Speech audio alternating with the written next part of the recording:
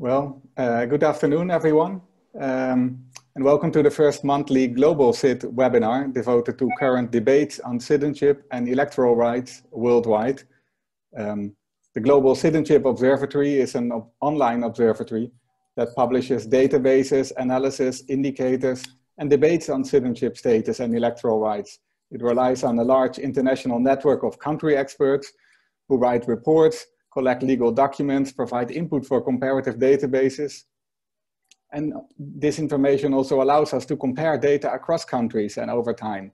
And with our webinar series, we aim to provide a platform for online debate and exchange between scholars and practitioners interested in citizenship, broadly understood. My name is Maarten Vink, and I'm the chair in Citizenship Studies and the director of the Global Citizenship Research Area of the Global Governance Program here at the Robert Schuman Center for Advanced Studies of the European University Institute. And I would like to warmly welcome you all to this webinar from Florence in Italy to everyone who has tuned in from around the world today. Today's webinar is co-sponsored by the Institute on Statelessness and Inclusion. A special thanks to one of the speakers, Laura van Waas, and addresses the topic of citizenship revocation. In many countries across the world, citizenship revocation policies are back on the political agenda, if they have been gone at all, while states have always had the power to revoke citizenship based on a wide-ranging grounds. Stripping persons of citizenship is increasingly deployed by states as counter-terrorism and deportation tool. Citizenship legislation is also used to exclude communities and restrict rights in the context of contestation of borders and national identity. And I'm really delighted that today we have 5 great speakers who will reflect on the concrete policy implications of citizenship stripping and on its theoretical significance. We will address from various angles the question of the challenges of this revival of citizenship revocation. Some of the presentations will actually go back further in time. And in particular, we asked the speakers to reflect on 3 questions. What is actually new about citizenship revocation practices? And if citizenship can be and is more easily revoked by state authorities, does this imply a new conditional form of membership? Secondly, how well can practices be compared between contexts? How do we ensure that international law obligations of states apply, thirdly, to all relevant situations in which states take or consider taking steps to deprive a person of citizenship as a national security measure? Now, what we're going to do today is address these questions in 2 sessions, each followed by a 20-minute Q&A session. So in the first session, we have Jasmine Burnley and M.Alashmar, who address case studies of the Rohingya in Myanmar and the Kurds in Syria, respectively. And thirdly, Laura van Waas will provide a broader contextualization of what she calls a decade of denationalization. Then in the second session, we turn our attention mostly to the European context with Emilien Fargues discussing developments in France and the UK, and Joe Shaw the role of international law, particularly with attention to the Court of Justice of the EU and the Court of Human Rights. So in other words, we have really a full agenda for this hour and a half, making a small tour du monde, so to say. And for that reason, I ask everyone to stick to the 8 minutes that are allotted to you. I apologize in advance for the need to be strict in keeping the time limits. But we also very much invite the audience that is online to participate in this session. So when you are listening and when you have a question, please use the Q&A function that you will see in Zoom and post your question. We should automatically see your name if that is registered to your Zoom account. And please indicate to whom you are asking your question. And together with Jelena Jankic, who you also see on the screen, one of the 4 co-directors of Globalcit, she and I will moderate the debate. We will collect the questions and pose as many as possible questions to the speakers in these 2 Q&A sessions. I see that Laura briefly disappeared, but we are hoping that she will be back on time. Without further ado, I suggest that I give the floor to the first speaker, Jasmine Burnley of the International Development Department, University of Birmingham. And Jasmine is also a former policy leader fellow at the School of Transnational Governance here at the UI. Jasmine, the floor is yours. Okay, thank you very much. Well, let me start by saying thank you for having me to speak today. And indeed, when I was invited to take part in this symposium, that was during my Policy Leaders Fellowship at EUI. So this is very much, my remarks come very much from a practitioner's point of view, and drawing upon my own experiences and those of people that I worked with whilst I was in Myanmar. So I was in Myanmar for 7 years, and I worked on development and humanitarian issues with a range of different organisations. So the remarks I have are really coming from that perspective, as well as from the growing body of literature which is now being written on citizenship in Myanmar, and particularly citizenship for the Rohingya. So I think it's important to start by recalling that in August 2017, the world's attention was very clearly captured when over 700,000 Rohingya fleeing atrocities poured over the border from Myanmar into Bangladesh. Cox's Bazar camp in Bangladesh now hosts close to 1 million Rohingya refugees, and it's widely recognised that the issues of systematic discrimination and denial of citizenship have been intrinsically linked with the emergence of this refugee crisis. So thinking about it from the perspective of today's discussion point of citizenship revocation, as you've mentioned already, the rising use of citizenship revocation has been well documented. Thinking through the lens of the Rohingya case study, an important question to consider is whether we're seeing a widening in how citizenship revocation is constituted, what it means and what it looks like.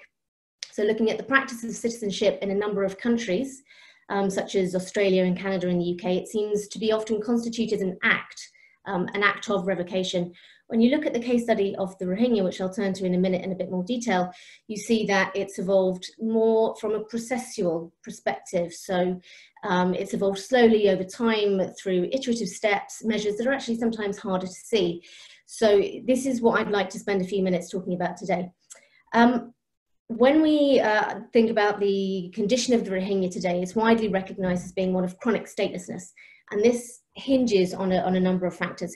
So the first, which many scholars have written about, is the privileging of a form of ethnic nationalism or ethnic nationalities, which has become in some forms sort of superior to citizenship as a concept itself.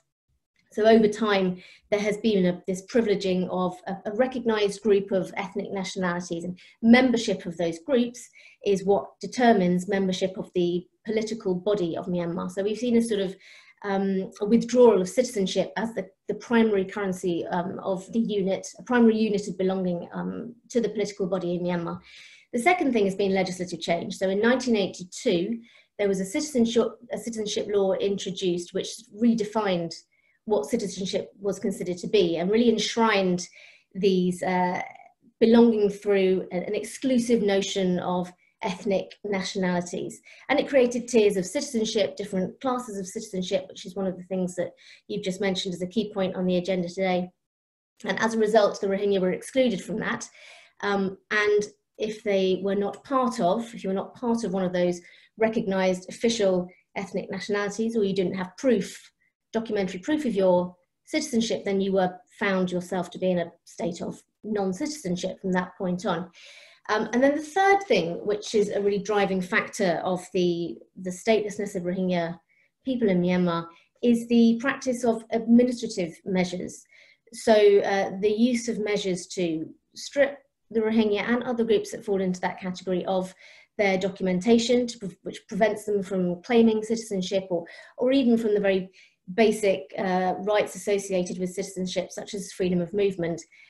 There's also been the practice of failing to implement the citizenship law, which was put in place in 1982, because it does provide some routes to different forms, these different tiers of citizenship, but actually administrative measures have been taken to prevent or the following of that law, which has actually meant that possible routes of citizenship for those people on the lower tiers haven't been pursued. So through the intersection of these different factors, the legislative change, administrative practices, and also a sort of strong, powerful narrative about what belonging to the national political body actually looks like, there's been a gradual revocation of citizenship for the Rohingya over a number of decades.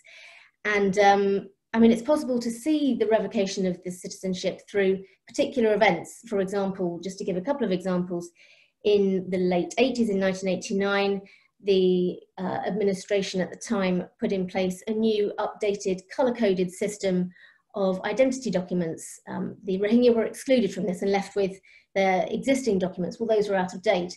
So when later on a further documentation process was put in place, and those out-of-date documents for Rohingya became temporary identity cards, they were then left with temporary identity cards instead of official documentation that define their citizenship or classified them as citizens. And later on this led to other acts, such as, for example, disenfranchisement ahead of the 2015 national election in Myanmar. So you can see that a number of steps have been put in place which have, through these different measures, revoked citizenship slowly and iteratively, but without a single act, without a single legislative act taking place.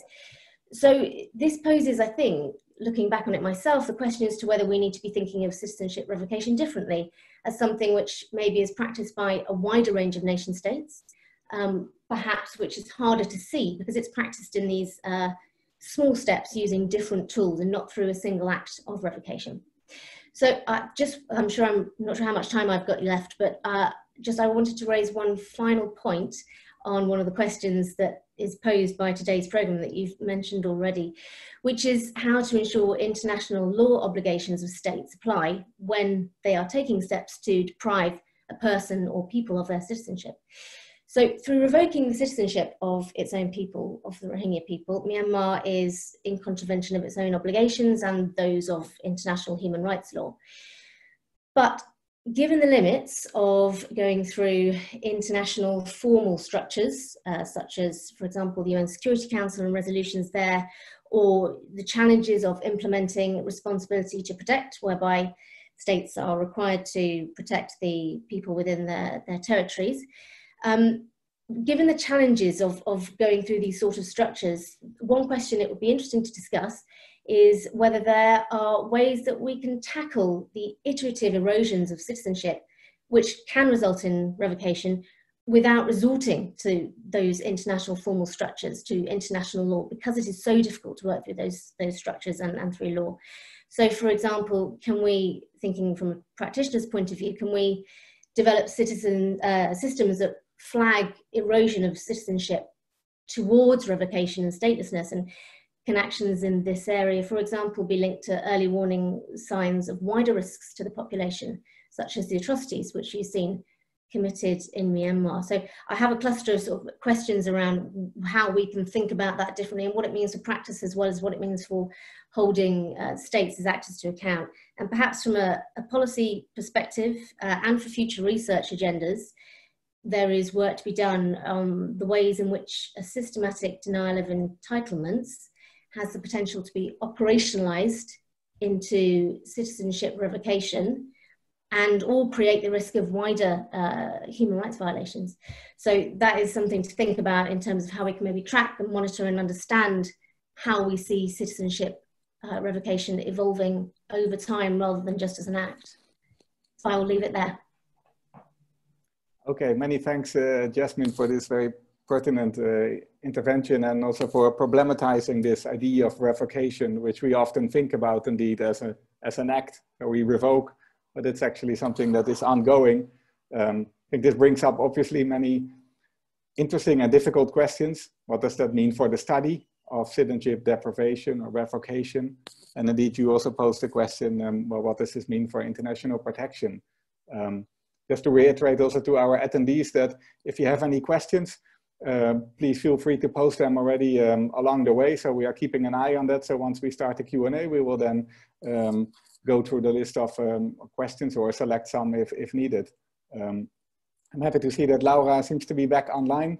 But first we give the floor to M.Alashmar, who is a researcher with the Middle East Directions program at the Robert Schuman Center at the EY.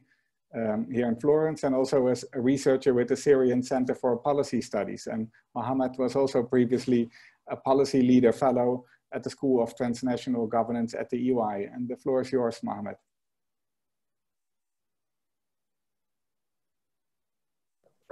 Thank you very much, Maarten. Thank you very much, Jasmine. Thank you everyone for joining us. My session will be about maybe different thing. It's about the Kurds of Syria and the Kurds of the Arab region, which was a problem and dilemma for many years in the region since decades. And citizenship deprivation and statelessness of Kurds in the Arab region was a problem since decades, and the use of citizenship deprivation was one of the tools that used to limit the power of the Kurds and to limit their aspirations for autonomy. Um, so as you may know, Kurds are spreading in 4 different countries in Syria, Iraq, Turkey, and Iran, and most of them are spreading in the northeast areas of Syria. And the Syrian regime since the independence in 1945, the Kurdish was always the concerns for this regime and the Syrian regime because of the movements, the Kurdish movements for autonomy and the aspirations for Kurdish states. So the citizenship revocation and the deprivation of citizenship was used by the Syrian regime to limit this power of the Kurdish, especially because of the Barzani uprising in Iraq that started in 1940. So the Syrian regime or the Syrian government started different policies and different discrimination approaches against the Kurds, which is something different from other countries. For example, in Iraq, the Iraqi regime was very violented.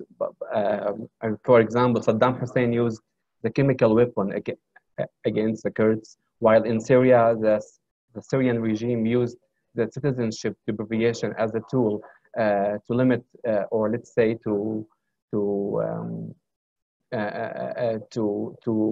as a way to restrict their ability. And the first step of this discrimination was the Jazeera census of 1962, which was a decree to strip around 120,000 Syrian Kurds of their citizenship. The justification from the Syrian regime during this period was that most of them came from Turkey and they are not Syrians and they are aliens.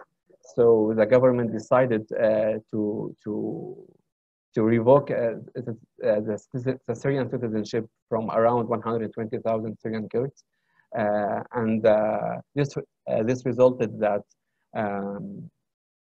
most of these Kurds classified in two categories: the Kurds who are foreigners and they don't have any rights. They have only a red card, which is not an identity card. It's just a card to say that they are foreigners of Al Jazeera, and the others who didn't participate in this census, and they are categorized as unregistered citizens, so they are undocumented Kurds. So this practice or this decree was as an approach by the Syrian regime to build the Arab Belt around the Kurdish areas, and also it was a way for them to dispose the Kurds from their lands. So it was an approach, or let's say it was a part of the Arab nationalist movements during this period. So what I'm trying to say that the citizenship revocation was a practice by the government to control this area and to deport the Kurds from the northeast of Syria. Then the Syrian regime started to colonize this area and to give these lands to Arabs. This, as I mentioned before, all this discrimination and Arabization policies was because of the concerns from the Syrian regime, because of the movements in Turkey and the revolutions in Iraq from the Kurdish movements. So the Syrian regime was trying to limit and restrict the ability of the Kurds in Syria and movements by denying them from any rights and denying them from citizenship. So, so this deprivation continued between 1970 and 2011. I mean, till the Syrian uprising. So the Syrian regime continued depriving the Kurds from access. I mean, the children of the Kurds, denying them from getting the Syrian citizenship, and denying them from any educational and health and culture and any access to public services. Then by 2000, then by 2004, the protest started to grow started in these areas. Okay, and then different. I mean, the regime was very worried about this movement and this protest. So some facilitations and some exceptions started to be given to some Kurdish families. And then by the Syrian uprising, the Syrian regime was also very worried about this movement and the growing and the escalation of the protest in the Kurdish areas, and then they decided to give citizenship to all those who were deprived of their citizenship. And the Assad regime was hoping that by giving citizenship, it will give them an opportunity to build good relation with the Kurdish areas and to, let's say, to control this protest and uprising. But as you know, this has not happened. And then also the Syrian uprising was an opportunity for the Kurdish, Syrian Kurdish, for the Syrian Kurdish parties, which is now is supported by the autonomous administration, which is still which is now another problem, or which because of the autonomy administration now, there's still struggle here. I think I have to stop here. The next speaker, I think Dr. Laura, she did lots of research about this area, and she's a great reference for this topic. So thank you very much. Okay, many thanks, Mohammed. This is really excellent. Very much, I would say, well connected to the Jasmine's talk, right? Going into this idea of revocation, not so much being a single act, but rather a gradual process, and also a crucial tool in political conflict, of domination within a certain territory. And you've already set up the floor for Laura. We're happy that you're back online again, Laura. So Laura van Waas is assistant professor at Tilburg University and founder and co-director of the Institute on Statelessness and Inclusion. And we're delighted also to have you here today, Laura. The floor is yours. Thank you so much. And thank you also for the collaboration with this event. It's really exciting for us to be participating in a panel like this that is really trying to problematize the use of denationalization. And I think it's important to start with the comment that when this instrument is used, it is used by a government against its own citizens. So it is an extreme form of power, A, to allow a government to actually wield in the first place, and B, for a government to use carelessly. And so I think that's an important preface to some of the things that I would like to add to the discussion so far. And I guess what I would like to do is zoom out a little bit from the two presentations that have looked at quite specific contexts and really provided us with a rich understanding of what has happened in those particular settings. And talk a little bit about the question of, Well, I guess one of the questions that was central to this webinar, what's new about this? And as both of these presentations have shown us, well, there's nothing new about this. And we could go further back into history and to the origins of the right to nationality even being recognized as a human right. And we could be talking about the Reich citizenship laws adopted by Nazi Germany in the 1930s, et cetera, et cetera. So that there is nothing new. But at the same time, there is something very worrying about the here and now. And I think one of the ways in which to talk about this is actually to first distract you with a few sentences about something else. So every year, the UN Refugee Agency, UNHCR, publishes annual global statistics on the state of displacement of refugees and asylum seekers globally.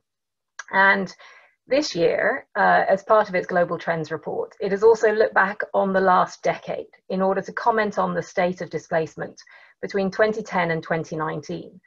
And it uses quite concerning terms. It talks about this as a decade of displacement.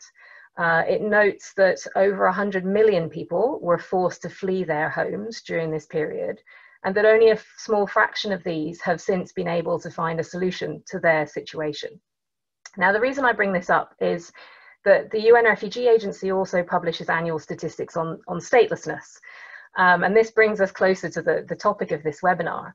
And what's interesting is that in talking about a decade of displacement, the only reference made to statelessness is that in the same decade, 754,500 stateless people were able to confirm or acquire a nationality. Now, this figure is interesting, but not really unless it's contextualized. That sounds as though we're making progress on issues around the right to nationality and recognition of citizenship. But in fact, we know that there are at least 15 million stateless people globally. So this is also a small fraction of people who have been able to find a solution. And what this number doesn't tell us is what the state of statelessness has been globally and the state of the right to nationality in this same decade of displacement. And unfortunately, if we're to look at this greater context, we could actually use the label decade of denationalization to talk about what we've seen over the last 10 years. And this has really been brought to its crescendo at the end of this period in August 2019, with the publication of the new National Register of Citizens in Assam, India, where 1.9 million people were left off the list because they were unable to satisfy the requirements to establish their Indian citizenship and have been pushed to the brink of statelessness. Now, they're still trying to resolve their situation by appealing to foreigners' tribunals, but this has created a real citizenship crisis that has been aggravated further by the passing of a very contentious Citizenship Amendment Act in India at the end of 2019, and is now being further aggravated by the effects of the COVID pandemic, in fact, which are making things incredibly complicated for people who have been affected by the NRC process, both those who have got their names onto the list and of course those who are excluded from citizenship, who are now unable to receive emergency relief and other forms of support from the government. So that's a bad end to the decade of denationalization. We had a bad start in the sense that at the beginning of that decade, we saw the independence of South Sudan, and in the establishment of the new nationality rules in South Sudan and the change of rules in Sudan, this also brought a huge risk of statelessness for a large number of people, because there was not enough coordination between who was denationalized and who was offered citizenship in the new state. And we see a number of other markers across this decade. In fact, tomorrow will mark 7 years to the day that a constitutional court ruling in the Dominican Republic applied a very narrow understanding of who is a Dominican citizen by birth, retroactively, all the way back to 1929. So overnight, 7 years ago tomorrow, several tens of thousands of people were made stateless in their own country through an act of the highest court of the land. Now, very much as we've heard for the Rohingya and for the Kurdish population, there is a lot that prefaced that. That is not the only act within the story of denationalization in the Dominican Republic, but that is what legally embedded their situation. and left many, many tens of thousands of people stateless. And we've heard obviously about the Rohingya case. In this same decade of denationalization, this is not when the Rohingya were stripped of their nationality, but we see a continued denial of citizenship and a worsening of their treatment, all the way to what many people warned and feared might happen towards the possibility of committing acts of genocide against this community.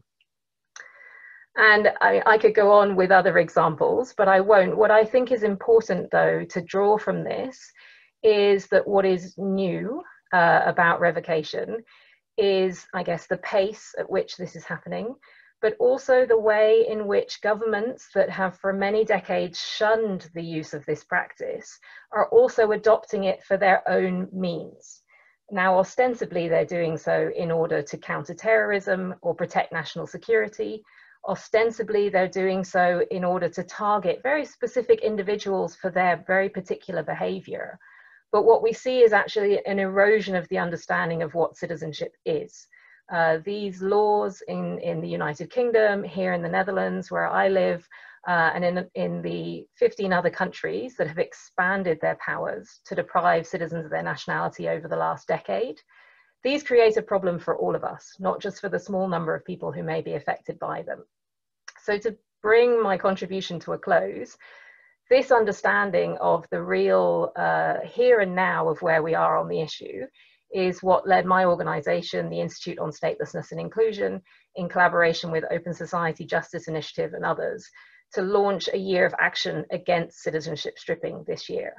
And the entire purpose of that is to put this issue back on the agenda and to start to really show that there are huge international law implications, there are huge political and international relations implications of this, and we must really challenge the use of citizenship stripping and the rhetoric which comes with it around citizenship being a privilege, citizenship being contingent on a particular type of status or document or behavior.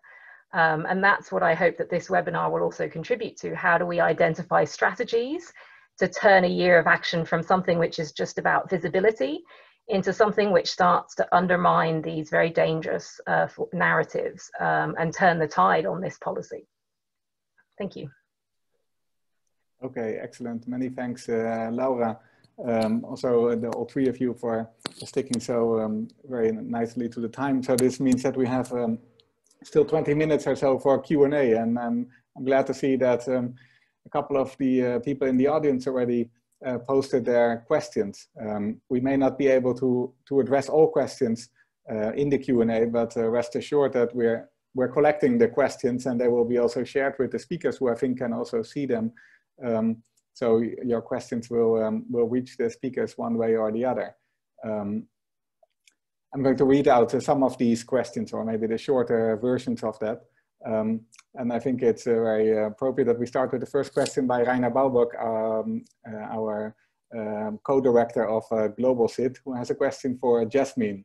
And I think that many of the questions to Jasmine, as I see it, also apply to Mohammed, and of course also in a more general sense to Laura's contribution. And please feel free to post your questions while we go. So two questions to Jasmine, one by Rainer Baubock.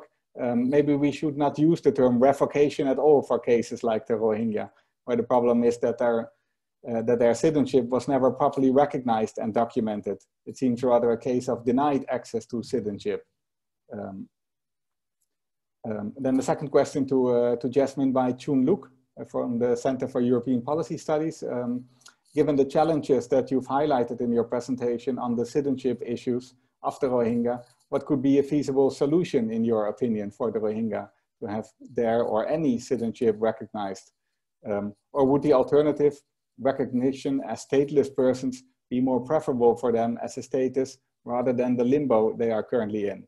Well, that obviously is a very big question that relates to some scholarly debate that is currently going on about whether sometimes statelessness may actually be preferable over an unclear citizenship. But your thoughts on that, perhaps, Jasmine. And also two questions to Mohammed. So I'll give you all a couple of questions and then give you the floor back. A question from Thomas McGee. I would be interested to hear from Mohammed to what extent he believes it is necessary to understand citizenship deprivation for Kurds in Syria within the context of a wider campaign of anti-Kurdish discrimination. Should we consider citizenship deprivation as simply one terrible element within a more comprehensive policy, including targeted land, property deprivations, prohibitions on language rights, etc.? And the second question from Lillian Frost, which actually is to both Jasmine and Mohammed. Thank you for these interesting presentations. In the Myanmar and Syria cases presented or the others mentioned when nationality revocations happened, whether in one act or over time, were these revocations legal? I think that also relates very much to the question of what would be the international strategies that Jasmine already mentioned. In other words, did the revocation procedures follow those specified in the nationality law or its bylaws or published regulations, or in related laws, like those regulating identity cards? Two questions for Laura finally, and then I'll give the floor back to you. A question from Maria Gerdes to Laura. Which international law conventions, regional public international law and international law are the most important ones who set borders for deprivation of citizenship, for example, when it comes to counterterrorism? That's a more general question. And then a question from Abby Steele for Laura as well. I'm curious if citizenship revocation relates or not to citizenship renunciation in your view. In particular, is there any relationship between states that increase ability to revoke and those that refuse to allow renunciation? Or do these follow different logics altogether? Okay, well, I think these are all excellent questions, and it gives certainly our three speakers quite a bit to chew on. And while Mohammed and Laura are chewing, I give the floor first to Jasmine to briefly respond to it. Take maybe three minutes or so each. Yes, okay, thank you very much for that. I see that the question from Babak has sort of disappeared, so I'm trying to look for the detail of it again. But I mean, I guess the first thing to say was that I mean, there are obviously different ways that citizenship revocation could be defined, but my understanding and that of, certainly that of scholars that have written about this, as far as I know, is that Rohingya at the time of independence in 1948 from the UK, from Britain, enjoyed the same rights as those others in the Myanmar political body. So whether it seems that there wasn't a consistent denial of citizenship from the beginning, and we could go into a lot of detail on this, and I'm no expert, but that they did enjoy those rights at that time. And therefore it's not a question of a denial of citizenship later on, but actually a revocation of those rights, because many of those Rohingya no longer have those rights, whether it's through being stripped of documentation or whether it is through the redefinition of citizenship in the law with those tiers of citizenship, which takes me to, again, I can't see Babak's full question at the beginning, but it does take me to another of the questions, which was from, I can't remember who it was from, but I'm struggling to see where all the questions have disappeared. Yeah, that was the question from Chun Luke about the feasible solutions. Well, feasible solutions, I think that question was partly on the issue of whether there was some other sort of form of agreement that could be put in place that didn't recognise the, or didn't need citizenship to be attributed. I mean, it goes back to international law and responsibility to protect.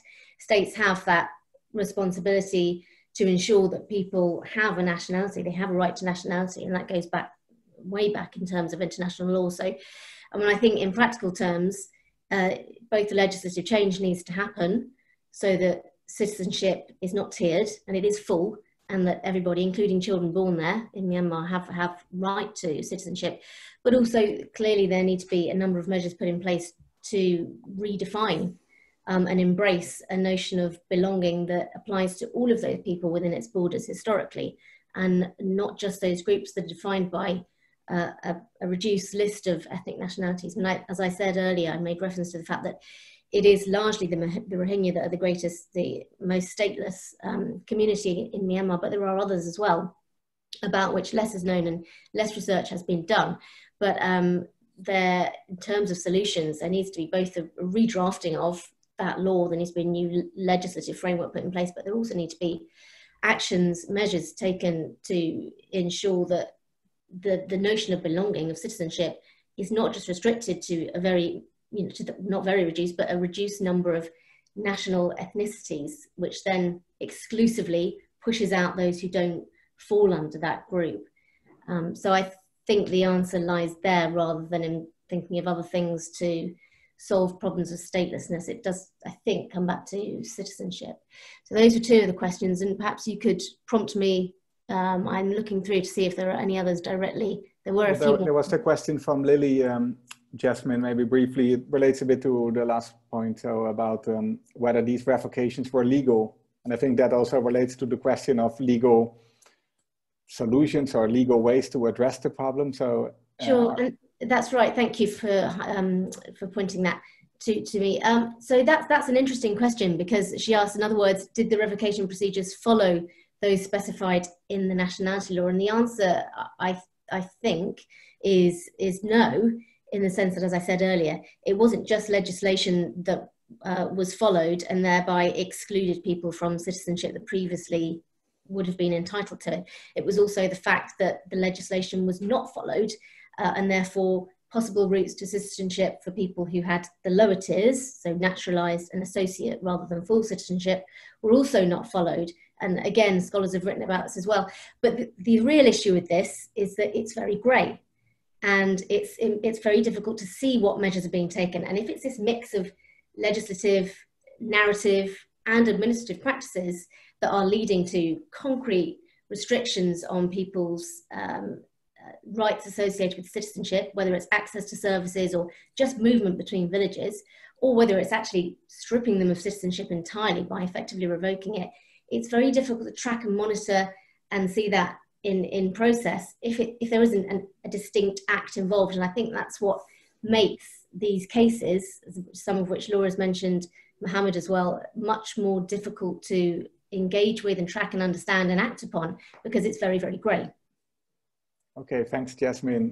Mohammed, there were a couple of questions to you about contextualization of the situation of the Kurds in Syria. Yeah, thank you. Your thoughts? Yeah. Yes, I just want to say, yes, it was part of the wider campaign. This campaign started maybe 80 years ago or 70 years ago against Kurds. And the discrimination, the citizenship deprivation was part of, or let's say the biggest part of this policy in Syria against the Kurds. In other countries, in Iraq, as I mentioned, Saddam Hussein used the chemical weapon. In Turkey, they displaced the Kurds from their lands, and they deported them from their houses and lands.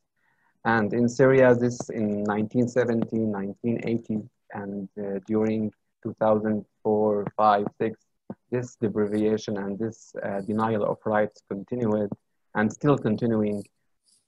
So yes, it was very terrible, a terrible element of the wider or comprehensive policy against the Kurds, of Syria, Kurds of Iraq, Kurds of Turkey. So yes, unfortunately, that's, I mean, a very long discussion about the autonomy of the Kurdish state.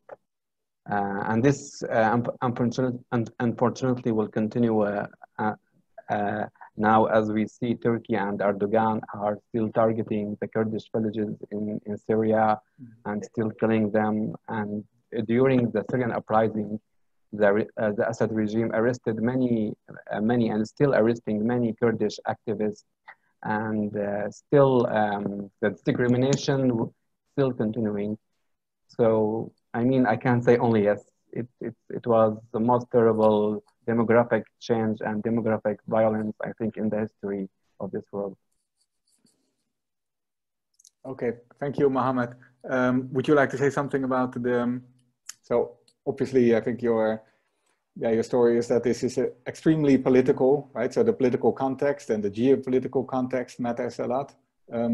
So to come back to Lilian's question, to what extent is there any meaningful discussion to be had in the legality of the nationality revocation, or yeah, in fact, in the, I think in the 1962 census that you mentioned, right, where there is a de facto exclusion. So is there any meaningful legal discussion about this, or is it all politics?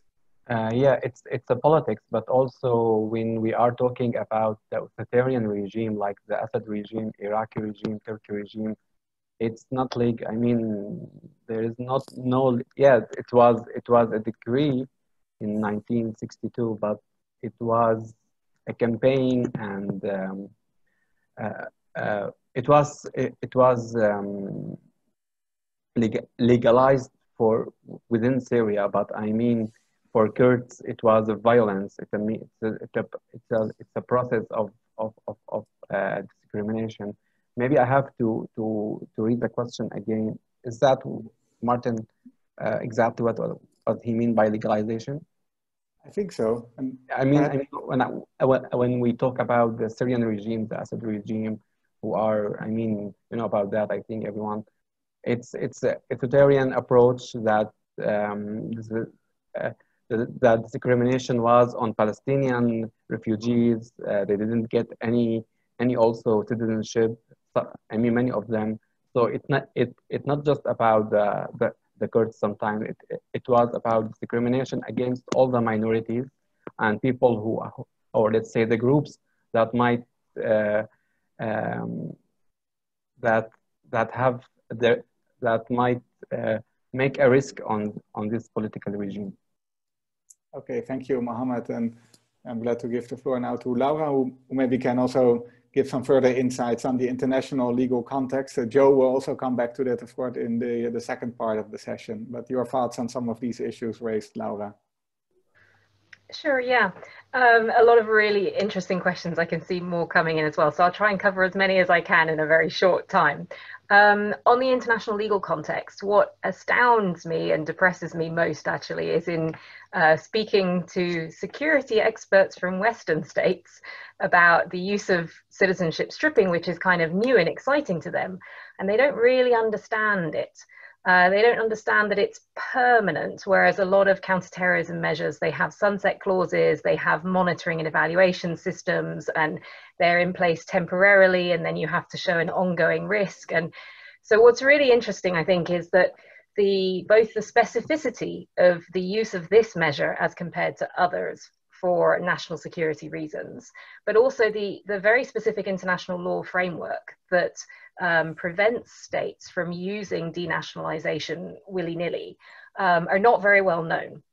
And so there are very clear and strong human rights obligations, including the prohibition of arbitrary deprivation of nationality, which was already laid down in the Universal Declaration of Human Rights, and for which there is also some really exciting emerging jurisprudence, at least in other parts of the world. In Europe so far, as I think we'll hear from Joe in a moment, it's a little bit more hesitant.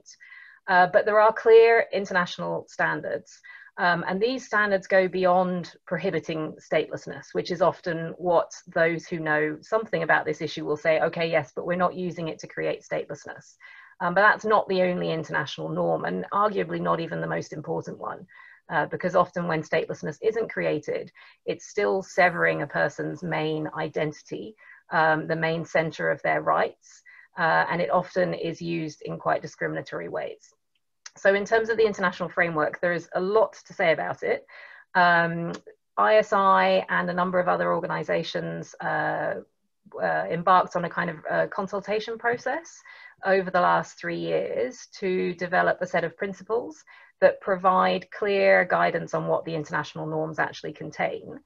So if you're interested in understanding more about that, the Principles on Deprivation of Nationality as a National Security Measure have been published earlier this year, together with a really extensive commentary about where these principles are derived from, what norms and what jurisprudence. They can be found also in this publication, which is our 2020 World Stateless Report, which is on deprivation of nationality. That also contains essays from people working within different disciplines. I saw that someone has asked a question about the psychological consequences. There is not a lot of research on this, but there's a really interesting essay in this World Stateless report from psychologists who are specialized in the study of ostracism. And they speak about the very far-reaching implications of this very definitive form of exclusion from society. So it makes a really good read. And then I just wanted to comment on two of the other things very briefly. The question on whether revocation and renunciation kind of go hand in hand. Not that I'm aware of. Those states that have expanded their powers to deprive nationality are not necessarily the states that have the most interesting renunciation provisions. But it would be interesting for someone to track that more closely, I think. There was also a question around the misuse of this and the misuse of the war on terror. One thing I had meant to say in my presentation earlier was, in addition to all of the other things that mark the decade of denationalization, there's also a huge upsurge in the use of this against human rights defenders, political opponents, and journalists, not only in Bahrain, where there have been an extremely high number of cases, several hundred since 2011, but also, for instance, in the post-coup environment in Turkey, against journalists in Azerbaijan, political opponents in various countries in Africa. So yes, this is kind of rolling over in lots of different ways in countries around the world. And often what is invoked is the national security argument, also where people are actually exercising very clearly certain fundamental freedoms. So there too, there's something to be concerned about. Okay, many thanks, Laura, and to all three of the speakers from the first session. Well, there are really a lot of topics that we could pick on, defining revocation, the historical process of it, the international legal context of it. We'll have to stop it for here with the first session.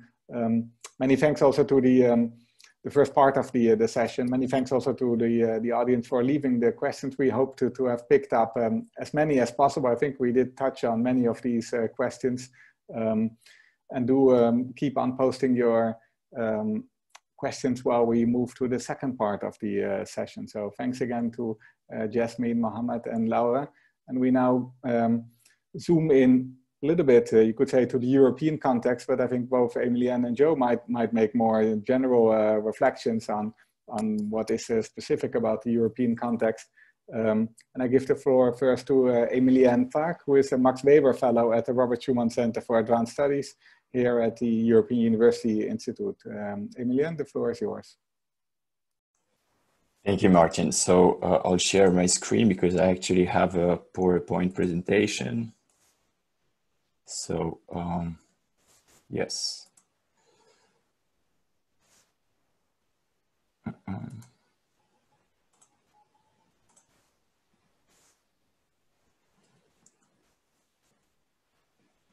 All right. Do you see now the PowerPoint or? No, we just saw it, but now it disappeared. So you need to share again. How about now? Not yet. So you originally we could see it when you shared it, but then you pushed the wrong button.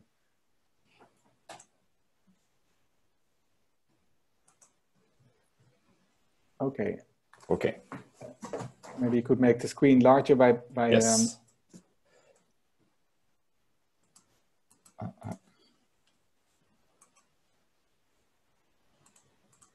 I'm sorry, that is getting a little bit longer than I expected. If you have an F5 on your keyboard, you might press that. Yes.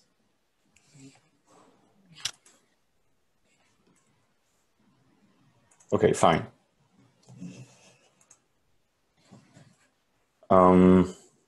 So yeah, so before we start, sorry, I'd like to thank the two organizers of this webinar, Maarten, Vink, and Jelena Jankic for the invitation.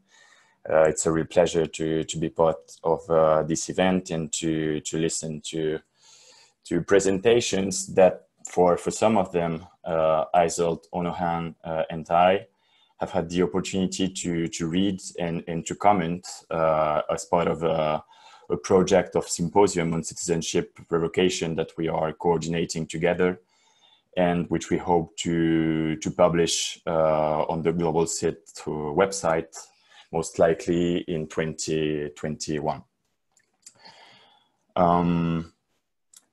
So, as we've seen with the previous presentations, many states have turned to citizenship revocation to, well, struggle against terrorist threats, either on their own territories or abroad.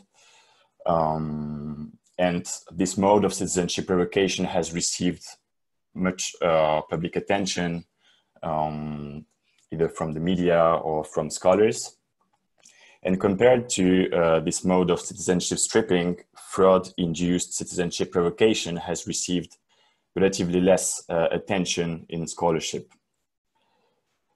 So when fraud-based citizenship stripping is mentioned, it's usually considered as a very thin mode of loss of citizenship. Citizenship stripping in cases of fraud would merely deprive people who merely apply to people who haven't respected the rules of naturalization. And this actually connects with the idea that citizenship revocation or citizenship policies would only have to do with thin and procedural norms in this, let's say, I'm sorry, but I think I'll have to stop the PowerPoint because I cannot read my notes. So I will just stop sharing my screen. Sorry about that.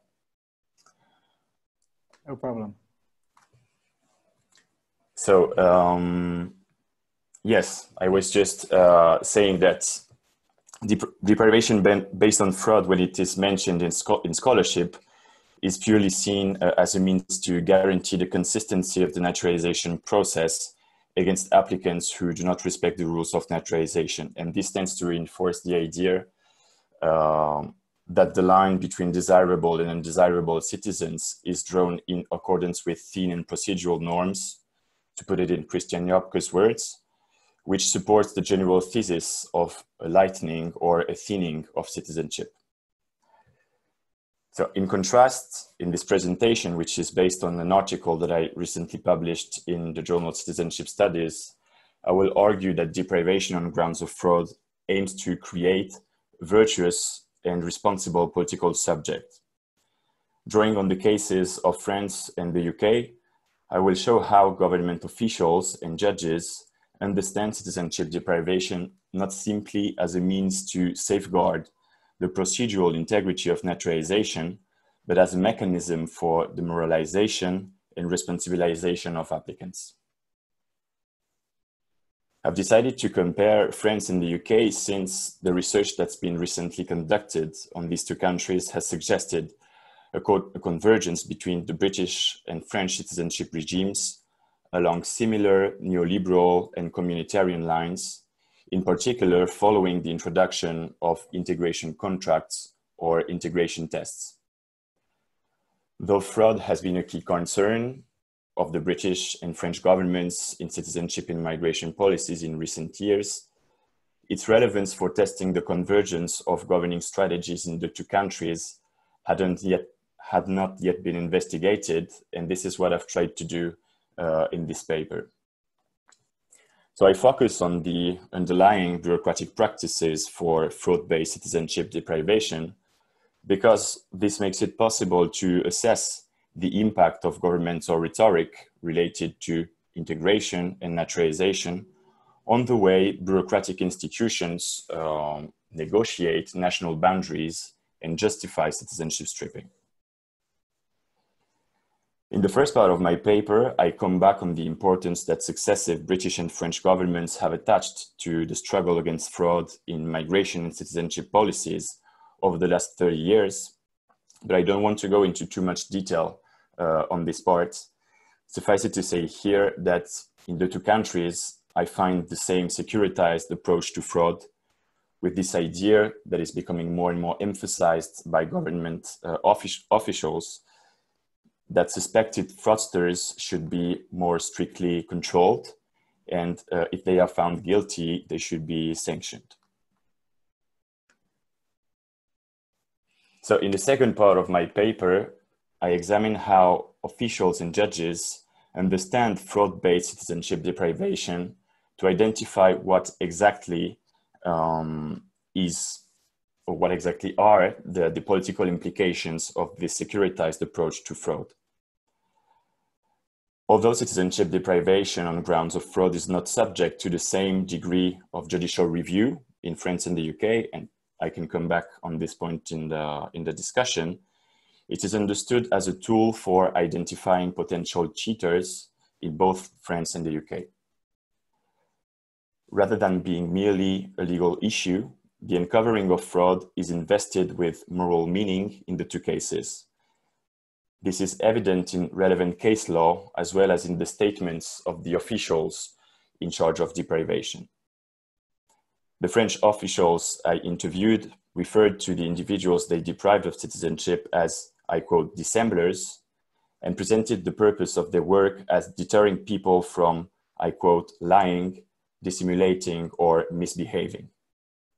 In fact, they suggested that by maintaining the procedural integrity of the naturalization process, they were also protecting its moral value. In the Half UK, a minute, maybe, Emilien, sorry to interrupt you. Yes. So in the UK, cheating and lying were similarly presented as wrong for threatening the very purpose of naturalization, namely to celebrate citizenship as a high standard or a very important step that only those who are worthy deserve to take, as the responsible of the deprivation unit at the Home Office told me. So yes, to conclude, I find some important divergences between France and the UK. First of all, French courts are more able to control the decisions from the Ministry of the Interior compared to the British counterparts, especially on the question of the prevention of statelessness, and this is something that we can further discuss. I also find that the British and the French executives are not pursuing the same objectives with citizenship deprivation, because removal is often the objective in the UK and it's not the case in France. But in both countries, citizenship deprivation is conceived by those who put it into practice as a mechanism for the moralization and responsibilization of naturalization applicants. And citizenship is not being reduced to thin and procedural forms, to come back to Jopke's quote. It is linked to a thick vision of national membership, which sees the citizen as an individual that should be committed to the common good rather than simply being law binding. Thank you for your attention, and sorry for the PowerPoint. Okay, many thanks, Emilien, for opening up this other discussion on citizenship revocation and looking at this from a perspective that has been especially very current in European debate. So this, not just the counter-terrorism, but also the fraud-based revocation or deprivation of citizenship, and linking that to this bigger question of whether this reflects actually as a thinning of citizenship or rather a thickening of citizenship. So those of you in the audience, if you have any questions or thoughts on that, please share them in the Q&A. I give now the floor to Joe Shaw, who holds the Salveson Chair of European Institutions at Edinburgh University, and is also a professor at the New Social Research Program of Tampere University in Finland. And of course, most important, she is also one of our 4 co-directors of the Global Citizenship Observatory. Joe, the floor is yours.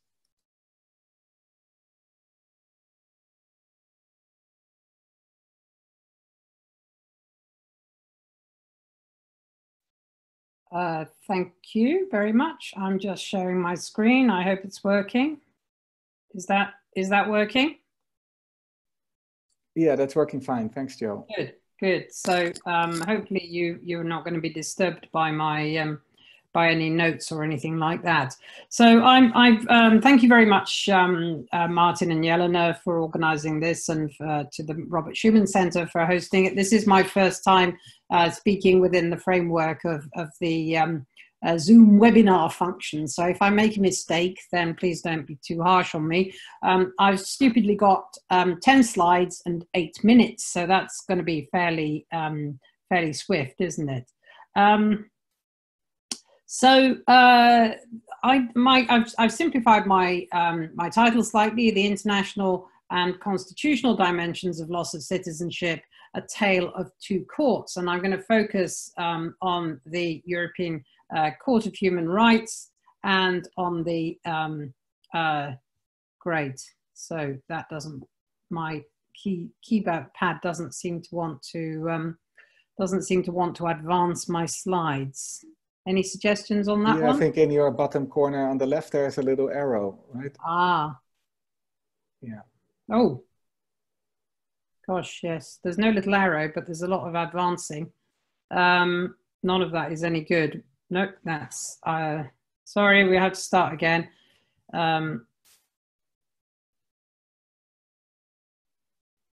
Okay, yep, we're all right now. So, so what I want to emphasize in my brief discussion is that loss of citizenship is both a political and a constitutional issue.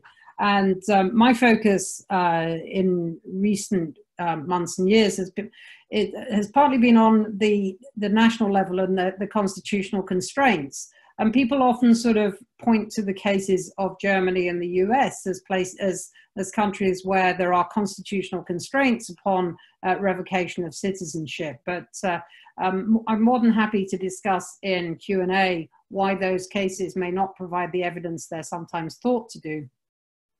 Furthermore, it isn't only a political question, and I'll return to this at the end as well, but there are also been restraints and hesitations, though, in some countries, e.g. in Canada. So the question, I think, from a political perspective, and this is an essential, to my mind, an essential introduction to thinking about the whole question from the perspective of the whole perspective of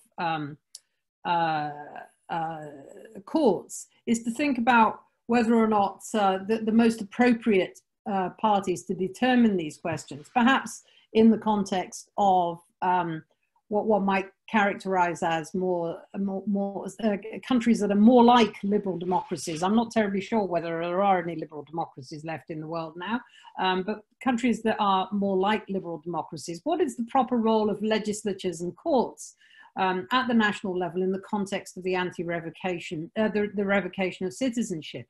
Anti-terrorism strategies have to be viewed within the context of the rise of populism within many governments and legislatures, and the development of what a law colleague, Nikki Lacey, calls legislative populism, which may be slightly different to governmental populism, and conflicts with liberal norms. But these are potentially popular, as well as, in a way, in many respects, being populist in terms of how they segment, if you will, the concept of the people.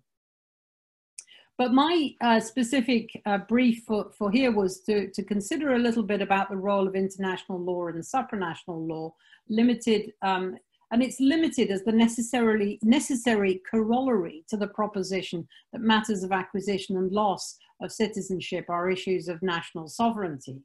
And what you do find in the two courts that I'm going to look at is a good deal of deference on the part of those international courts and authorities to states in relation to matters of national security and terrorism. So briefly, I'm going to consider two courts in the remaining sort of 5 minutes or so,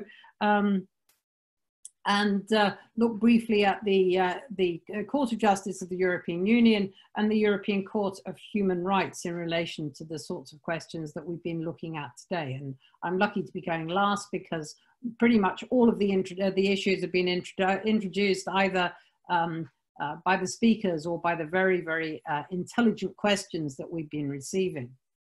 So the Court of Justice of the EU deals occasionally with issues of citizenship loss. And this is a somewhat counterfactual. It's unexpected in a way. It would have been unexpected at an earlier stage, in the sense that EU law doesn't regulate national law, national citizenship law. But two very, very well-known cases have come up where the Court of Justice has determined that although member states are free to determine citizenship law in accordance with their national provisions, they have to do so in a way that has regard to the requirements of EU law.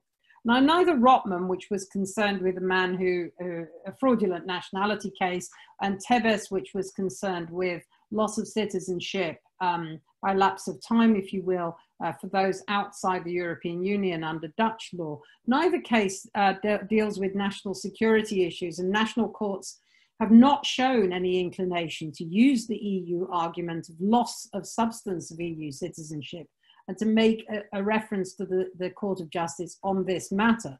So we don't yet know what the Court of Justice would do if it were faced with such a question. But what we can do is to sort of extrapolate, if you will, from its existing approach. It recognizes the discretion of member states in relation to national citizenship. It requires that national law must be applied in such a way as to have regard to the requirements of EU law, so as not to deprive an EU citizen of the substance of their EU citizenship. And that's, as it were, quoting the test. It requires an individual assessment, an individualized assessment, and it requires the application of a proportionality test. And from time to time, it makes comments itself as to what represents a proportional approach on the part of a state to loss of citizenship. It has perhaps imposed some constraints on member states, but as I say, we can't necessarily extrapolate from what it's done as to what it would do if it were faced with a case of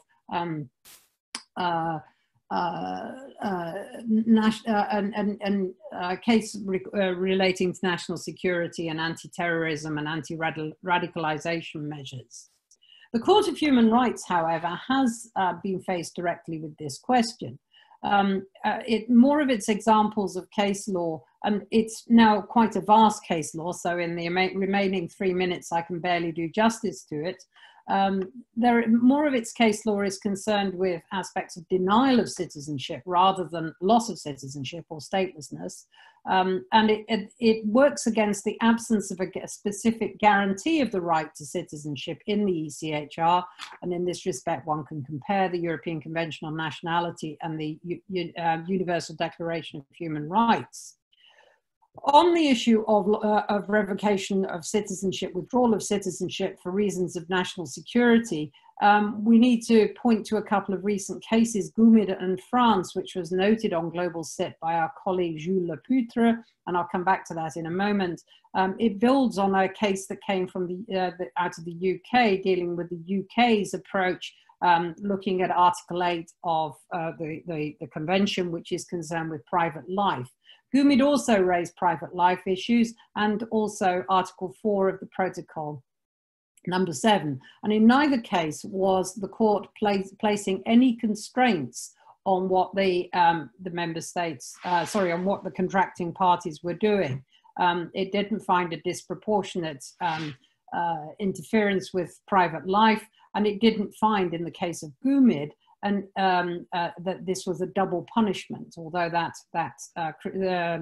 conclusion has been quite substantially criticised. We can anticipate that the UK's Shamima Begum case may eventually end up in the Court of Human Rights and might provide a different take on the issue of private life, given the circumstances of her case, where she was a minor when she originally went to Syria and so on. This is quite a well-known case. The characteristics of the approach, again, are that the cases have to relate to one or other of the rights under the convention. Fair trial never succeeded, private life hasn't succeeded in these cases, or double punishment also hasn't succeeded, perhaps to the surprise of commentators. The questions that arise are, is it in accordance with the law? Is it proportionate? Is it arbitrary? And there has been a really generally deferential approach to assessing state action in relation to these matters of terrorism, radicalization, emergency, perhaps far too deferential. Our colleague Jules Lepoutre on the Globalcit blog argued that the European Court of Human Rights has created a grey hole in relation to these matters. So just briefly to conclude, there are similarities of approach between the two courts, although the legal structure within which they're working differs sharply. The Court of Justice is concerned with questions as to whether or not national citizenship law is applied in such a way as to empty the substance of EU citizenship, the figure of EU citizenship of its substance, for example, in relation to losing EU citizenship, so you lose free movement rights, or you might have to leave the territory of the Union. In the Court of Human Rights, it is a human rights assessment which can only be embarked upon once you've exhausted national remedies. But there is in both cases a deference to national democratic choices, one could say, although some of us in this room, in inverted commas, wouldn't necessarily agree with those choices. Both courts have taken, I think, quite a substantive view of what citizenship is in the context of loss. There are, in the relevant cases, quite a lot of references to issues of allegiance.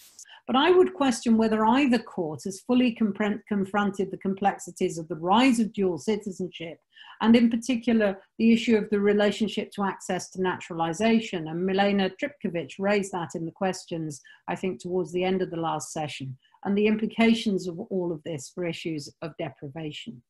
So I'll conclude there, hoping to have kept to time. Okay, excellent. Many thanks, Joe, for outlining the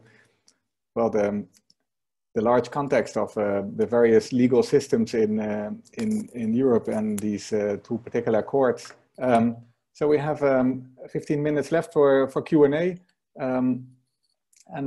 Thanks to some of you who have already left some questions in the Q&A section. So I'm going to read out a couple, and first some questions for Emilien. So question by Lillian Frost.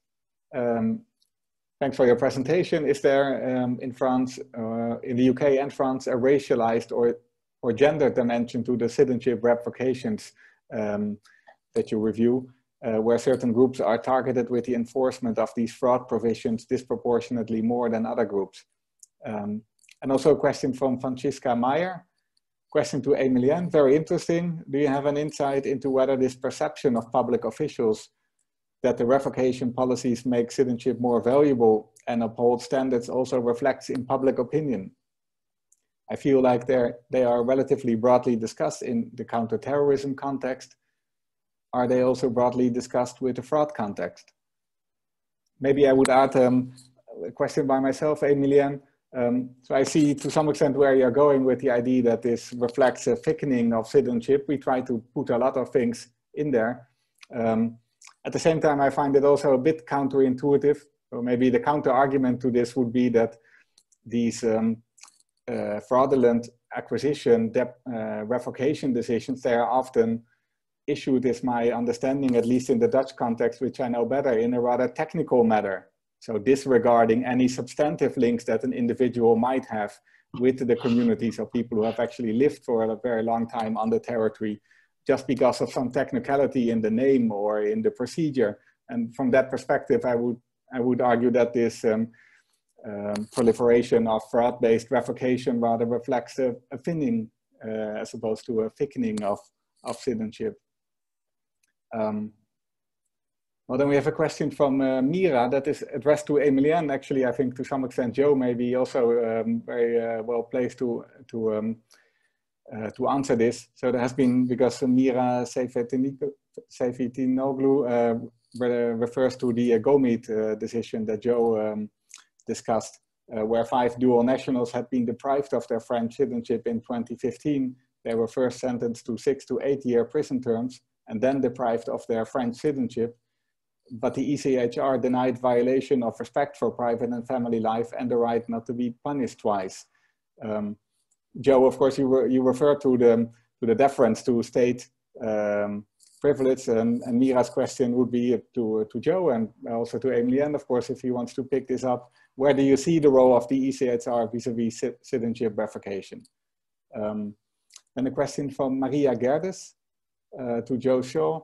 The European Convention on Nationality from 1997 allows in its Article 7D the deprivation of citizenship if a conduct is seriously prejudicial to the vital interests of the state. Some states, for example, Germany, argue that the deprivation of terrorists, and they refer to ISIS fighters with double citizenship who fight abroad for a terrorist organization. It's in accordance with this article, and Maria wonders to what extent this is true and whether you might have any thoughts on this. And maybe thirdly also a question by Rachel Pounier to Joe Shaw. Does the fact that both courts, the Court of Justice of the EU and the European Court of Human Rights, defer to national states despite having seemingly substantive approaches to citizenship, suggest the inadequacy of proportionality as an adjudicatory approach? So again, quite a bit to chew on maybe for both of you. And I would like to give the floor first to Emilien for a couple of minutes to answer some of these questions. Well, thank you all for all these questions. So to start with Lillian Frost's question on the racialized or gendered dimension of citizenship revocations in the UK and France. So on the racialized dimension, I actually find that in France, there are some ethnocultural stereotypes behind fraud-based citizenship stripping, because the vast majority of fraud-based deprivations in France involve people who failed to mention the name of a spouse or a child living abroad in their naturalization application and who apply for family reunification afterwards. And actually, fraud-based citizenship deprivation in France is part of a system of control over civil status documents that can also be found at the naturalization stage, and that is directed against the figure of the family migrant. And this figure of the family migrant is commonly associated with African migrants in France, who are seen as posing a risk of mass migration due to them allegedly having larger families. And so such stereotypes find echoes in the explanations that officials and judges give about the targets of fraud-based deprivation. In the UK, I also, a large number of cases involve former asylum seekers who pretend to be Kosovars, Albanian citizens who pretend to be Kosovars.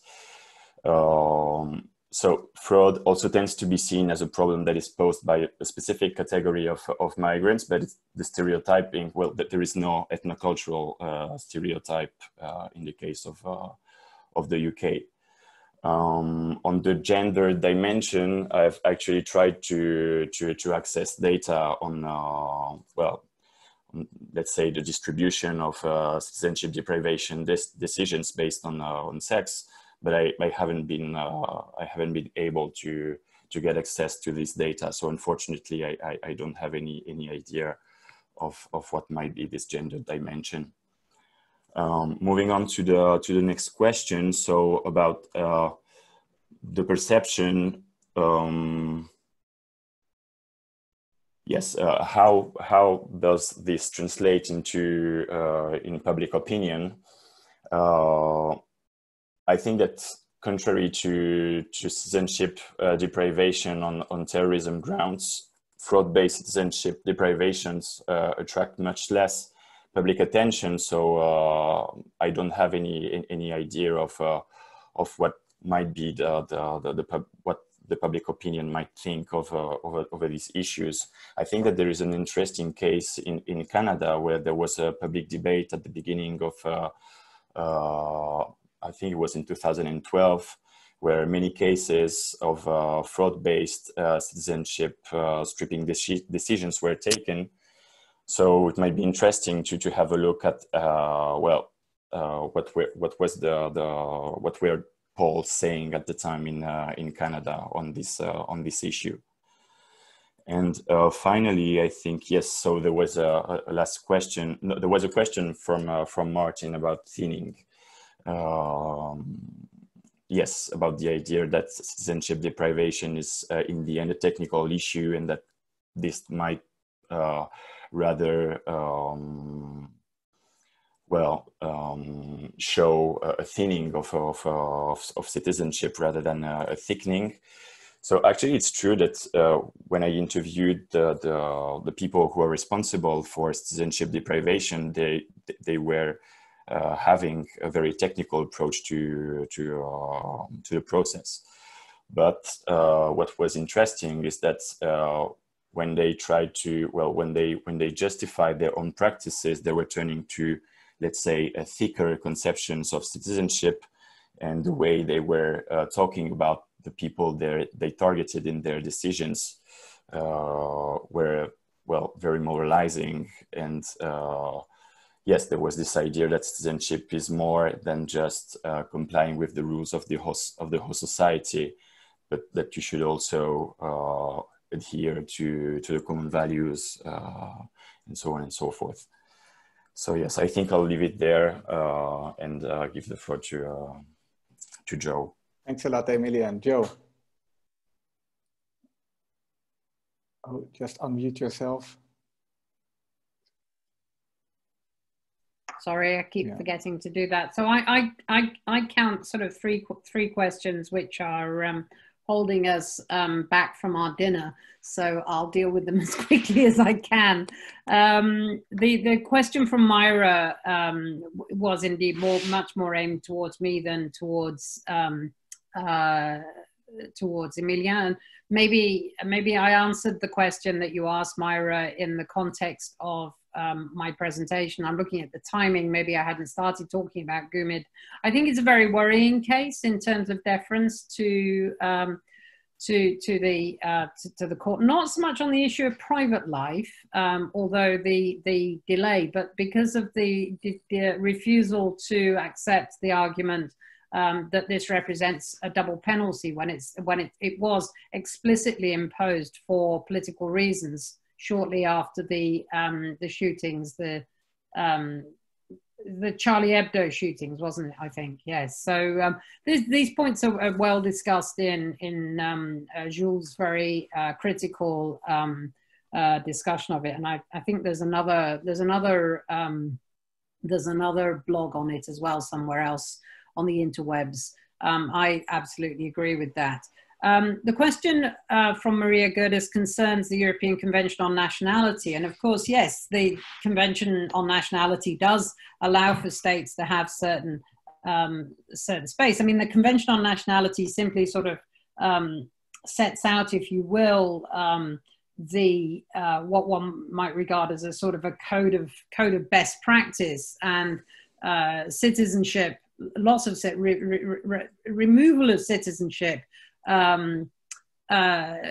is a well-established practice. But as is pointed out, then the types of arguments that are being made around it are changing over time. That's unsurprising. And in the context of many cases now, not just in Germany, but also in Denmark and Norway, when they allowed dual citizenship in the last 10 years, was specifically to allow the removal of citizenship without breaching norms of statelessness. And I think that there's some tension between the different types of norms that are in play here, in terms of the development of a norm of dual citizenship and the resistance to breaching the norm of statelessness, but at the same time, coming back to the point that Maarten asked Emilien, whether that represents then a thinning of citizenship in the sense of a more instrumental perspective being taken both by states and also potentially by citizens in terms of their accumulation of different statuses, actually rendering their citizenships more conditional. And that can work, that in a sense works, but then it can not work in a rather spectacular way when you have the UK making assumptions about Shamima Begum being a Bangladeshi citizen. No, she's not. Says Bangladesh. Yes, she is, says the UK. And likewise, another man who's fallen foul of these systems, who's currently in prison in the US, Pham, who some say he's Vietnamese, the British courts have said he's Vietnamese, British government says he's Vietnamese. Most people would argue it's almost impossible for him to access Vietnamese citizenship. And so in a sense, you sort of see, that one of the things that's happening here is that states are able to outsource their responsibilities. And the question is whether or not it's the role of courts such as the European Court of Human Rights or the political institutions of the ECM, because it doesn't have a court, will have, what types of responsibilities do they have in this context, or are the solutions to this actually more in the political realm, as they were in Canada, where Justin Trudeau made it a plank of his election campaign the first time, not in the recent election, which was a bit different, but in the first election campaign, he made it a plank of his election campaign to say there are no conditional Canadian citizens. We are all equal, and those are, I think, very important norms. Right. So on Rachel Punier, who's written an entire PhD thesis on loss of citizenship, so I feel more than slightly